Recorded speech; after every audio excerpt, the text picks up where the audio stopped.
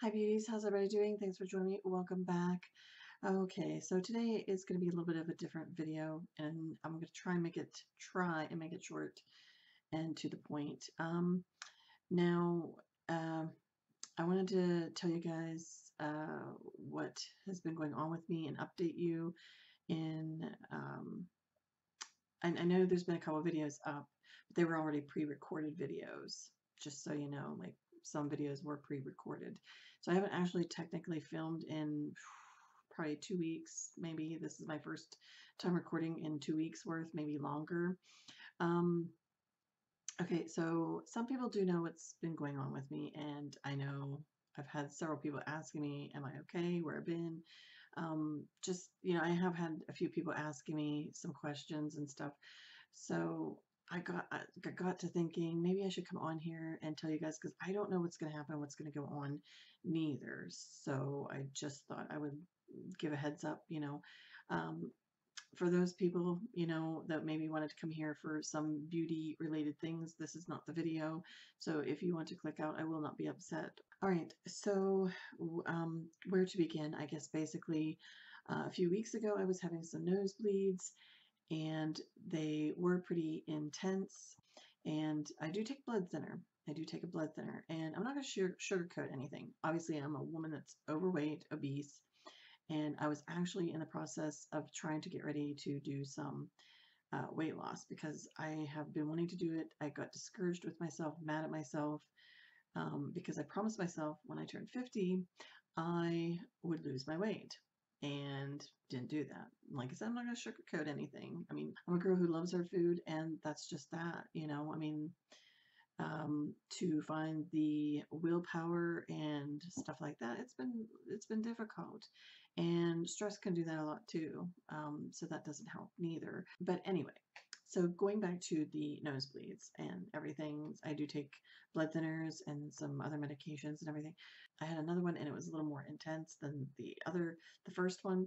So I wanted to talk to my doctor. They had me go out to the ER and get checked, blood work checked, and all this other kind of stuff. And everything seemed to be okay. And they just took me off my blood thinner. I have to go and figure out like what they're going to do with me on that part. But my blood work came back fine. Everything was fine. So that was on April 10th when I went to the ER. That weekend on Saturday, I started getting severe abdominal pain.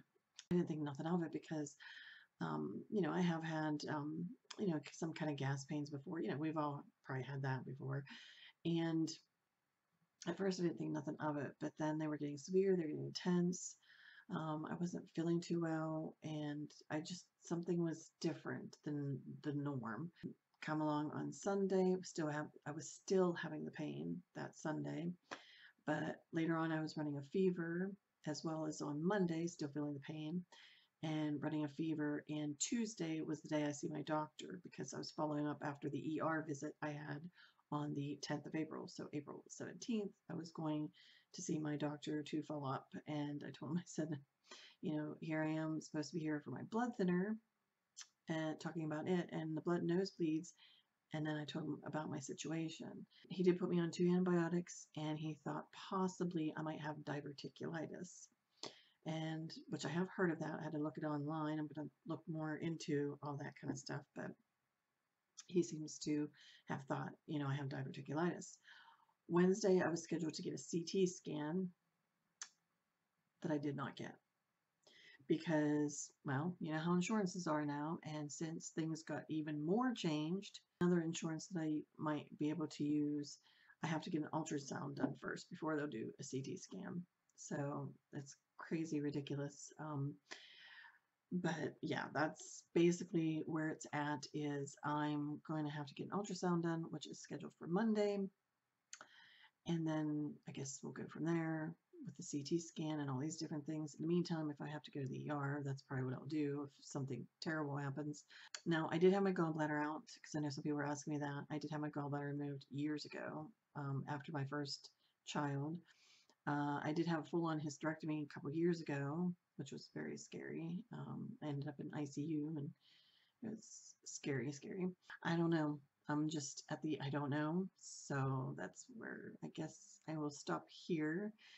And yeah, when I know more information, I will let you guys know and update you on that. In the meantime, I'm going to do a couple videos from this one here that I'm recording. So I'll have a few pre-recorded videos you'll probably see in the meantime. I got tagged by some of you people out there, and I know you know who you are that tagged me, and I just obviously haven't had the time to do the tags, which has been frustrating because this is my place to, but I haven't felt well. I just was in pain and just not feeling too well. But that's where I'm at right now.